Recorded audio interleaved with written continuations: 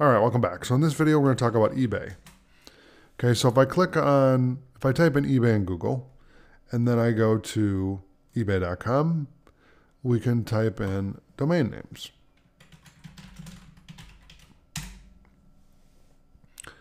And you can see here that you have a variety of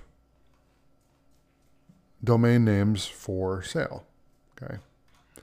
I don't really want to look at that one, but you can see we have victoryhosting.com, iphoneguys.com, etc. Okay, and there are a variety of prices.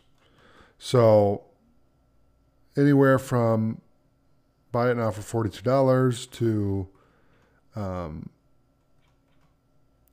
manpower.cloud for $250 for $1,000, zoystick.com,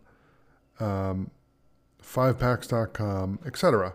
So there's a lot of domains that people are buying and trying to sell. Okay. And this is where you can do it. Now, it's not as organized as the other platforms that I've talked about, but it's an option. And so you should consider it just because of that. Okay. So thanks for watching. I'll see you in the next video.